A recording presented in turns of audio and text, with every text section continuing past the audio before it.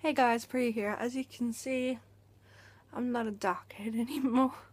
My first time I've ever gone any colour but the rainbow colours or black or brown.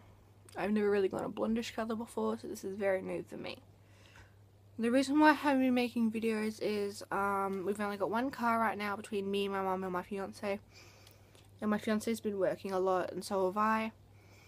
And my mum's been needing the car as well, so either I'm driving them everywhere or my mum's taking the car where I'm working or my fiance's working, and we're looking after my niece who is over right now, if you can hear her.